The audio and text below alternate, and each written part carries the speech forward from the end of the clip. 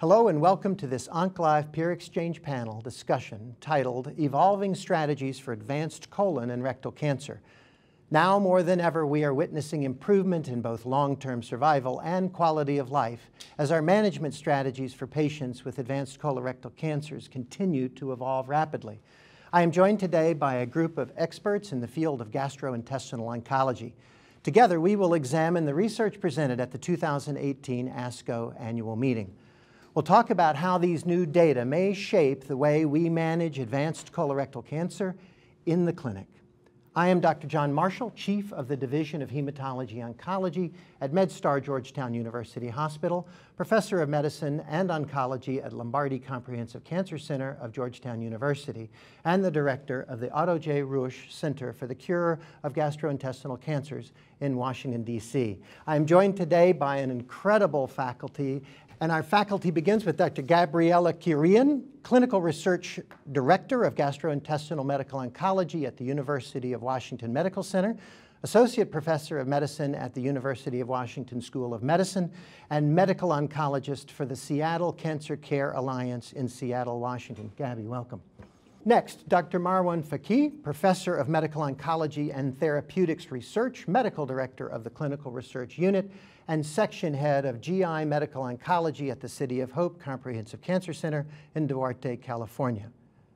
Dr. Bert O'Neill, Professor of Medicine, the Joseph W. and Jackie J. Cusick Professor of Oncology and Director of Phase 1 and GI Oncology programs at the Indiana University School of Medicine in Indianapolis, Indiana.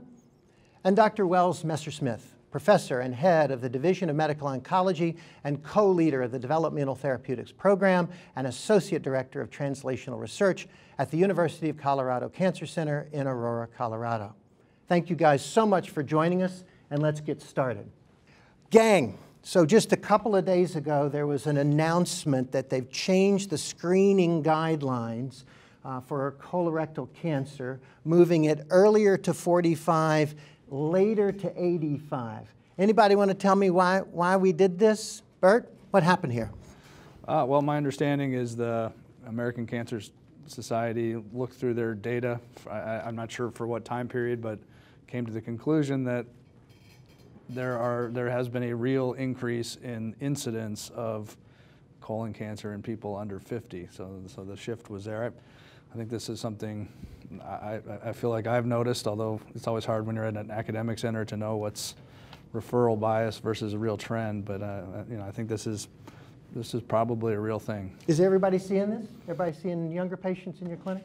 No, absolutely. We even see teenagers with newly diagnosed, especially distal colorectal cancer, rectal and sigmoid colon. And it's a very perplexing situation because we don't really know what's causing this. Yeah, is this Starbucks coffee? Is it cell phones? What's going on? Why are these young people getting... Coffee's supposed to cut down your that's cancer right. risk. Coffee's good. That's right.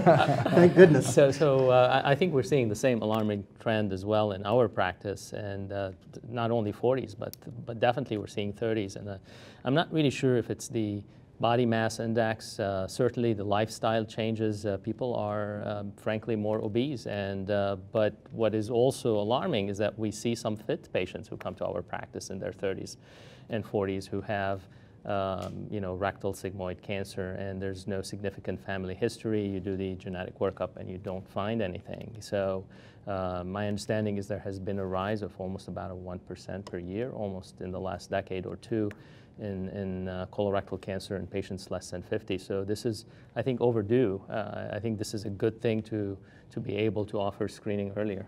Yeah, so my patients tend to be not obese. They're the fit, healthy, exercising group. I sort of joke that they're the marathon running, cardboard eating people who are all of a sudden showing up, and they are in their 20s and 30s. So Wells, does moving this to 45 do any good?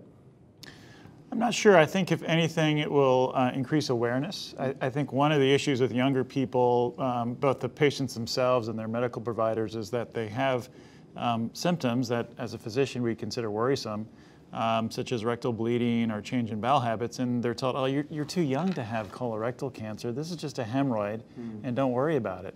And so I think in the younger patient population, there's often a pretty harmful delay in diagnosis. And I've seen younger people, and I agree, we're seeing more and more of these younger patients who've had symptoms sometimes for years and really haven't been taken seriously because the level of suspicion was so low. So if anything else, this will raise awareness. You know, colonoscopy, it's a reasonable test. It's expensive, it's invasive, and barely over half of Americans get it according to the guidelines. So and really, doesn't really fit what a screening test is meant to be. It's supposed to be cheap and non-invasive, and it certainly is neither of those. Yeah, so I think to me the most exciting data that's come out recently are some of these blood-based markers and other things that not only screen for colorectal cancer, but can screen for a whole bunch of cancers non-invasively and cheaper. And I think that's really where we should put in our resources. Yeah, the president and I tweeted out sort of the same thing, that I'm unhappy about this. I think this is sort of throwing a bone to the problem. And what I think we need is investment in research is to figure out why these people are getting it, because it'll pick up a few more people, but it's not going to pick up that teenager, the 20-year-old, the 30-year-old.